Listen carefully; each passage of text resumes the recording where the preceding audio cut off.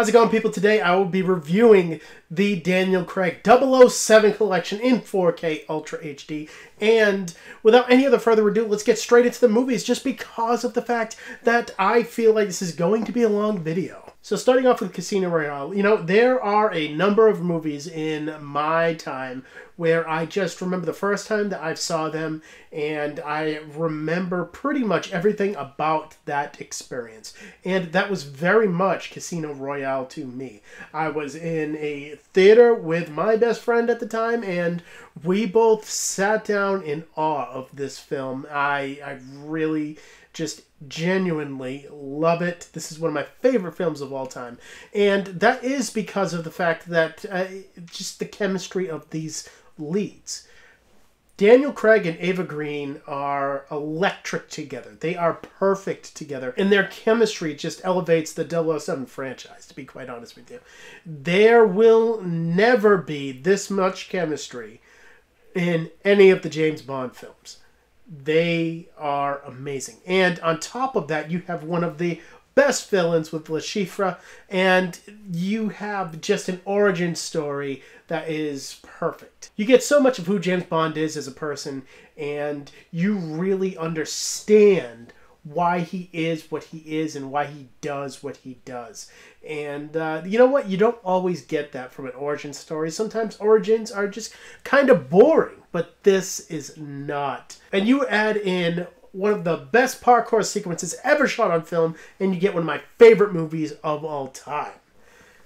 As for Quantum of Solace, without a doubt the worst titled James Bond film ever made. But it isn't the worst James Bond film out there. I would say that it is just simply par for the course.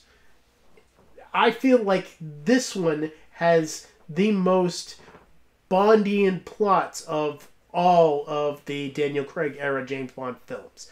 You have a underdeveloped villain that has a kind of absurd plot. You have a Bond girl that is aligned with him for contrived reasons.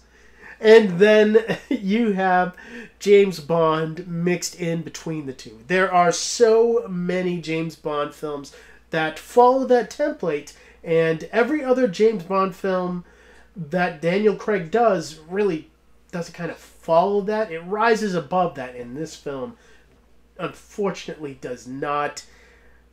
I expected more from the follow-up to Casino Royale. I expected a follow-up to the hanging plot lines that film left.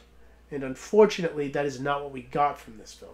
But with Skyfall, they definitely bring it back. This, again, is one of the best James Bond films. You have Javier Bardem as Silva, one of the best Bond villains ever. You know, he is great and so menacing. He has a little bit of Heath Ledger's Joker there, but I feel like he definitely pulls it off. And this is a return to the more classy, more languid-paced James Bond film that I liked and that I got from Casino Royale, and it carries over here so nicely. And you get more answers as to who James Bond is as a person. I won't give it away, but that also adds up to a great storyline, a great conclusion to this film, and I love the cinematography to this film, and it is one of my favorite James Bond films of all time. And so Spectre. This is one that I had only seen once. It was one of the James Bond films that I have only seen the least. And, you know, I really feel like it sometimes when a studio works on a project or has an idea for a project so long that they get stuck and pigeonholed into their own ideas. And I definitely feel like that was the case with Spectre. They wanted to bring back Blofeld so bad that as soon as they got the rights to Blofeld again and Spectre, they shoehorned him into this film, and they just really, they didn't work on it enough. I feel like the Daniel Craig Bond films are all part of one continuous piece. Quantum of Solace kind of falls off a little bit, but hey, Skyfall definitely picks it back up.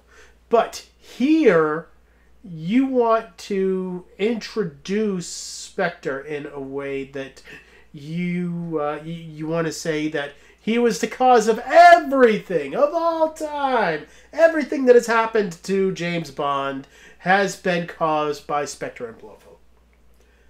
It is very contrived, very convenient, and really hard to grasp. It doesn't sit well with me, and I know it doesn't sit well with most people.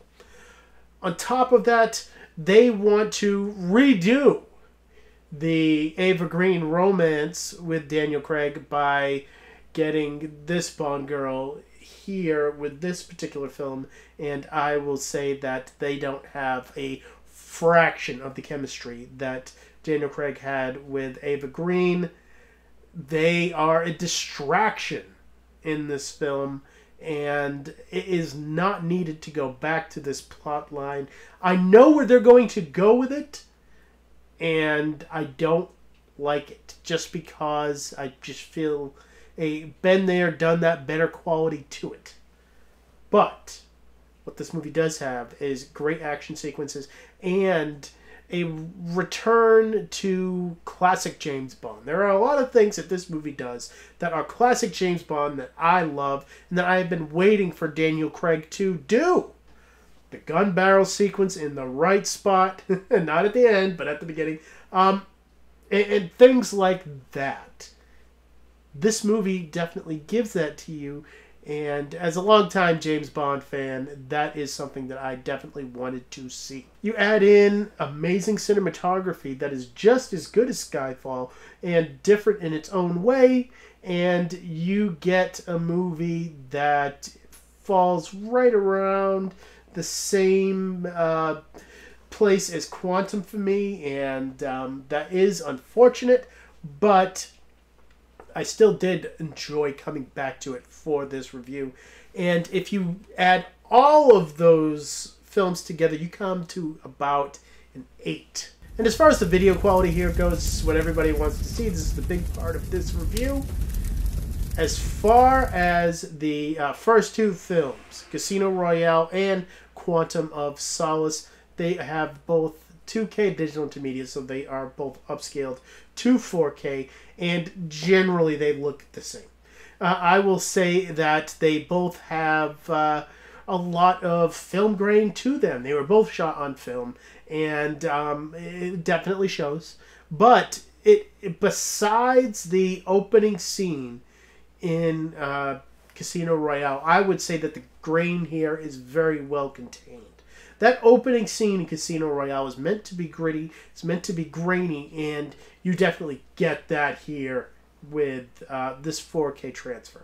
Detail on the two are nicely stepped up from the previous Blu-ray versions, which weren't bad either. And I will say that you get a lot more detail when it comes to close-ups and a lot of the environments when you go into the hotel in Casino Royale, or when you are in a lot of the cars, like in the car chase scene at the beginning of Quantum of Solace. I noticed it. A lot of the smaller details of the environments come through here. As far as clarity goes, this isn't the sharpest 4K transfer, but it is a noticeable bump up, and that is what I'll say about the majority of these two transfers here. And as far as the HDR for the two of them, it just creates more of a polished and more of a refined look to the film that I personally enjoy. Grass definitely pops out at you during the daytime when you are you're at the beach at Casino Royale. I definitely noticed a lot of the spectral highlights there, and as far as black levels go, they are excellent. There is absolutely no crushing, and that is excellent as well. And on top of that, one of the standout moments is actually the car chase scene at the very beginning of Quantum of Solace that has a lot of bright colors and very punchy visuals that really lend itself extremely well to HDR. It isn't anything that's going to blow your socks off. You're not going to need your sunglasses for it. But what I will say is it is a very noticeable and nice bump up. And then when we're getting into Skyfall and Spectre, both actually have 4K digital intermediates according to IMDb. And the only reason that I said that is there is some contention as to if Spectre is actually a 4K digital intermediate or a 2K digital intermediate. But as far as the research that I have done, as far as I can see online, it is a 4K digital intermediate. And what I will say is the way that both of these films look, it will reflect that. This is where the transfers get a lot better. They get a whole lot more detail. When you're talking about strands of hair on people's faces, scenery that is absolutely gorgeous and just has so much detail to it, and close-ups that reveal the smallest of blemishes, this is where it's at. You know, you can see every article on every clothing. It is that good. And as far as clarity goes, clarity gets a substantial bump up on these two transfers.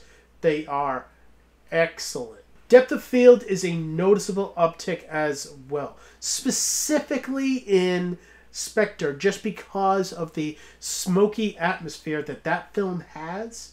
I felt like that lended to a kind of a flat Blu-ray presentation at times. This adds some dimension to that smoky atmosphere that I was looking for on Blu-ray, and I definitely appreciate that. And as far as HDR goes, there is some stellar HDR as far as just skin tones go. When you look at the opening scene in Spectre, that opening scene, I love it. I can watch it over and over again, and it is greatly stepped up with HDR. You just get a whole lot more of a punchy feel to the color palette of that scene. And then with the black levels here, it is very important for particularly these two films, and really it knocks it out of the park when you're talking about the fight scene in the shadows in Skyfall that everybody loves with the sniper. Black levels there are amazing, and they are what you want them to be. This is even more of a bump up than Casino Royale and Quantum of Solace, but if you add all of them together, I would say, again, you would come out to a 9 out of 10. I feel like this is overall a very pleasing bump up than the original Blu-rays. And when we're getting into the audio here, this is going to be a quick one because these films pretty much all sound the same, and they all sound incredible. But unfortunately, and this makes me so angry, they did not upgrade these DTS HD 5.1 mixes to Dolby Atmos. I hate that. That is what I would want if you're going to re-release these James Bond films in 4K. And I just want to say that I want to put my anger aside for a second and see these for what they are. These are still amazing sound mixes that were great for the time that they came out in. The score of all of these films are tremendous, and they are so important. Almost all James Bond scores are important, and they are expertly recreated here. And, you know, they sound great. They fill up the entire sound field, and they are gorgeous. Bass response is absolutely top-notch here, and surrounds are heavily used. Speaker separation, you can't get better speaker separation as far as these DTS HD 5.1 mixes. And overall, these are really great, and I would be giving them a 10 out of 10 if I was reviewing the original Blu-ray. But unfortunately, I am going to bump them down to a 9 because of the fact that I wanted a Dolby Atmos mix here, and I really believe in dinging this for not giving that to us. And as far as digital copies here goes, these are all Fox redeemed digital copies, which means that you can go on the Vudu app and download the HD versions there. That is right. These are not available as of this recording in 4K on Vudu. And I did do that research for you guys. It doesn't mean that it's not going to happen. It just means that as of this recording, they are not available in 4K. And as for the special features here are concerned, we have a few on the 4K discs to talk about, and that would be the commentary with the crew of the film on Casino Royale, and there are actually 2 commentaries on Skyfall. As far as all the other bonus features, they are all on the Blu-ray discs, and you get the typical making of featurettes. And I would say there are about 3 on each disc about each film. And then you get production stills, theatrical trailers, deleted scenes. This is a pretty standard amount of special features here. But at least, you know, they put the audio commentaries on the 4K discs when they were available. And for that, I am going to give this a 7 out of 10. And that's my last looks at the Daniel Craig James Bond collection in 4K. Look, this is my Bond. This is my favorite James Bond. The best James Bond moments for me are here in this 4K collection. I really do love Casino Royale and Skyfall. And as far as Quantum and Spectre, they are no slouches either. I genuinely enjoy watching all 4 films, and they are just a real joy to come back to. And when you add up all my scores for the Daniel Craig James Bond collection in 4K Ultra HD, you come out to a 33 out of 40. That is a fair score for what is here. I do feel like if they would have upgraded the audio quality here, and if they would have given us a little bit more special features, maybe some new ones, then we would definitely be talking about a higher grade. But as it stands now, this is not essential home viewing, but for James Bond fans, it is definitely worth it to pick it up.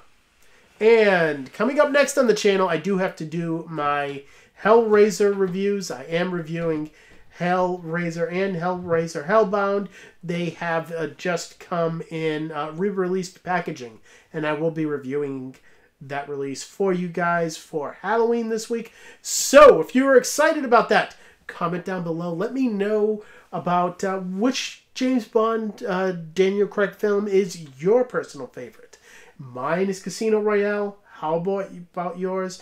Do you prefer Skyfall? Many people do. And as always, thank you for watching my videos. You guys are awesome. I don't need to say it because you know it. And I will see all of you next time.